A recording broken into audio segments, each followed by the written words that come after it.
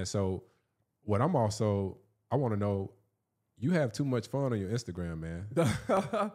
It's real life, man. How many hours a week do you work? That's what everybody wants to know. Damn. How many hours a week does CEO Matty J work? Yo, listen, man. The things I post on my Instagram is my documented life, right? And that's why I'm really big on documenting the process.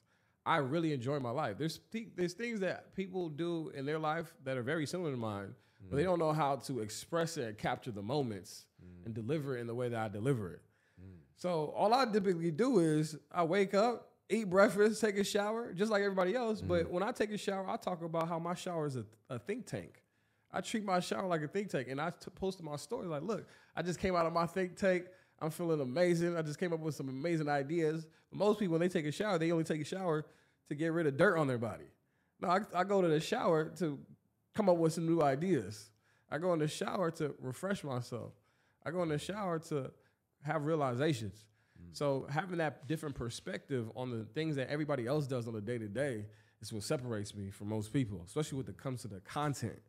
When it comes to my IG stories, I'm really heavy on IG stories because I do what it tells me to do, tell a story on IG. Most people, when they get on IG stories, they just post random pictures or random videos. They're not really telling a story.